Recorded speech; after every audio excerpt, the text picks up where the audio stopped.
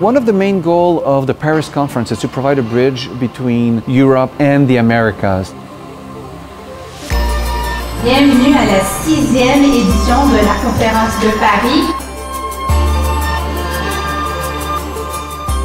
I think these 2 days must be for all of us an opportunity to dialogue, to share, to project ourselves in a future which is indeed very challenging.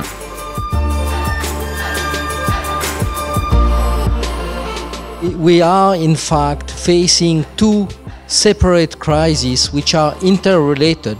La pandémie qui remet en question quasiment tout, y compris la notion de travail. La raison d'être d'une entreprise, c'est fondamentalement ce qui va lui donner du sens. C'est en quelque sorte le lien entre ses racines et son avenir, que j'appelle souvent l'étoile polaire.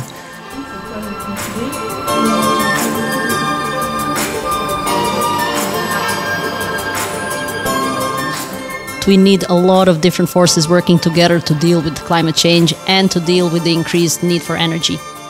This Conference of Paris to me is a very important symbol of growing the links between our two continents. And this Paris one in particular, being here and being able to converse together and continue to stand for what I feel are two very important symbols, which are freedom and democracy.